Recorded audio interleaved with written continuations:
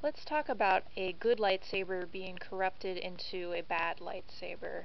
And just to preface everything, I'm basing all of these thoughts on the movies. And I know there's a lot of canon, media out there and a lot of non-canon as well that people can cite, and feel free to do that in the comment section, but all these thoughts are based on my observations of the films.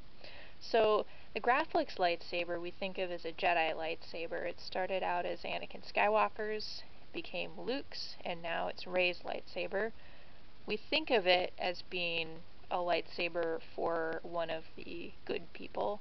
Although, when you really think about its history, this lightsaber has done some very ugly things, because this is the lightsaber Anakin used to slaughter younglings and to kill a variety of people in A New Hope and all of that. So, yeah, it's kind of like the whole if these walls could talk, if this lightsaber could talk, it would have a lot of ugly stories attached to it.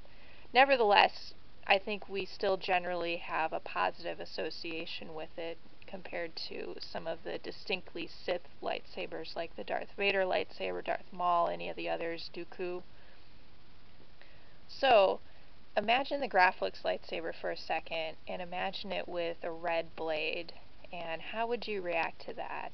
You'd probably have, you could potentially have some kind of visceral reaction or get chills, right? That would be very jarring to see a red blade coming out of this iconic lightsaber. And I'm just imagining myself reacting to that, and I would definitely get chills, or the hairs on the back of my neck would stand up. That would be really creepy. Say, like, if Kylo Ren got his wish and he got a hold of this lightsaber and he tinkered with it, did something, and made it so that a red blade came out, or even an unstable blade. Imagine that red unstable blade coming out of the Graflex. That would be just so crazy if that happened. I was just thinking about that and thinking about how that could be a really cool kind of story choice to make, uh, at least to me. But yeah, let me know what your thoughts are on that. And just, man, could you imagine a red lightsaber blade coming out of the Graflex lightsaber, or any of the others? Like, say if somebody got a hold of Luke's lightsaber, which presumably still exists, the one from Return of the Jedi, and that got corrupted and became a red lightsaber, or like the Obi-Wan Kenobi lightsaber, or any others.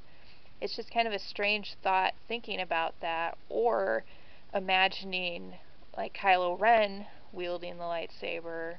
That would be another thing too. Like, imagine if Kylo Ren got a hold of this and actually used it. What would you think about that? Even if the blade wasn't turned red, even if it was still blue, you had kind of one of the bad guy characters using it.